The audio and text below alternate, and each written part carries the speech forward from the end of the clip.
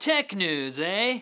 Well, I may have heard about that once or twice, and oh boy, whoa, was it really cool. So, let's do it.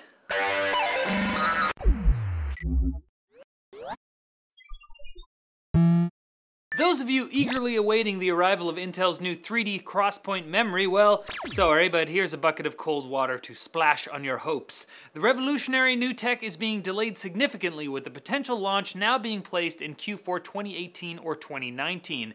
Intel originally said 3D Xpoint Memory modules would be used in a future Xeon processor, which many assumed was part of the upcoming Skylake EP line coming in the first half of 2017. But Intel CEO Brian Krzanich said in the company's latest earnings call that processor would be Skylake EP's successor, Cannon Lake EP. Now, this is referring to server products, not consumer type stuff, so we can still hope that 3D Xpoint could show up in an SSD or something, although hoping won't actually do anything. It might make you feel a little better. The Great DDoS Attack of 2016, which took down a bunch of major websites on Friday, was enabled by a botnet comprised of Internet of Things devices. Those devices can include any connected device like routers, smart plugs, sensors, webcams, and it turns out a lot of the webcams used in this attack were manufactured by one Chinese company, Hangzhou Xiaomi Technology. I don't know if I said that right. The company has now said it will recall some of its products in order to improve security.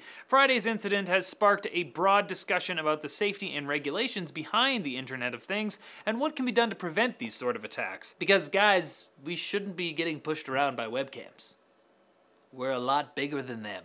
And sources have told Engadget that Google is still working on a standalone headset that would combine virtual and augmented reality capabilities. The sources also claim the new device will integrate eye tracking and sensor algorithms to map out the space around a user, much like Microsoft's HoloLens and the mysterious Magic Leap. However, Google's headset apparently differs from those two in its focus on bringing the real world into VR rather than showing holograms on top of the real world. It all sounds very fancy and utopian until someone uses all of them to DDoS the internet again. Come on, hackers! Do something useful with your time.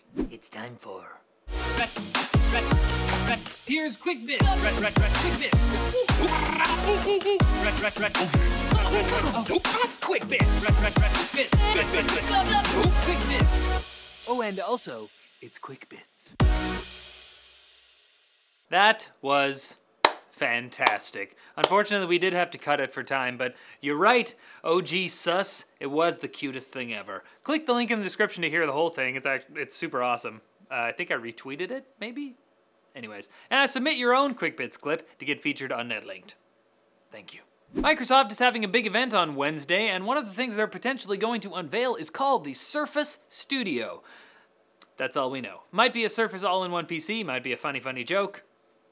It would be pretty dry humor, though. Leaker Evan Blass has uncovered Huawei's upcoming flagship phones, the Mate 9 and Mate 9 Pro, with a curved screen just like the Samsung Galaxy S7 Edge, which apparently justifies its price tag of $1,300 US. Yowza! Speaking of phones, Samsung isn't giving up on the Galaxy Note brand yet, as the company has referenced the Galaxy Note 8 in a press release about its phone upgrade program. I mean, we shouldn't assume all future Galaxy Note phones would explode because the Note 7 did.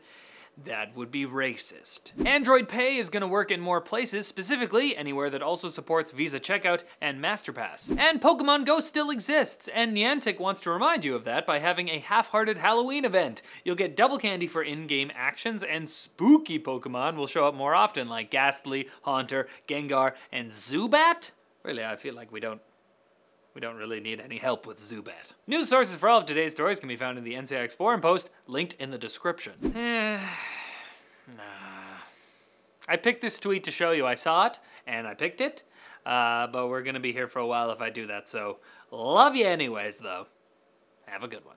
Here's a really important question. What is better than both buying a game and buying a motherboard? Alright, I'll tell you. Buying a motherboard and getting a game for free. Oh, you knew the answer the whole time. I'll give you the points anyway. Right now, buy select MSI gaming motherboards at NCIX and get the standard edition of Mafia 3 for free. Very simple. Very exciting. Click here for all the details. Alright, that's it for Netlink Daily. Thank you so much for watching. Click over here for previous videos. Check us out on Twitter over here. As always, like the video if you liked it, comment below for fans with benefits, and subscribe for more videos like this from NCIX. Now, if you'll excuse me, I have to go do some shopping to see if I can find a deal on electric trimmers. Unfortunately, I grew the beard without thinking ahead. I don't have anything to shave it off with.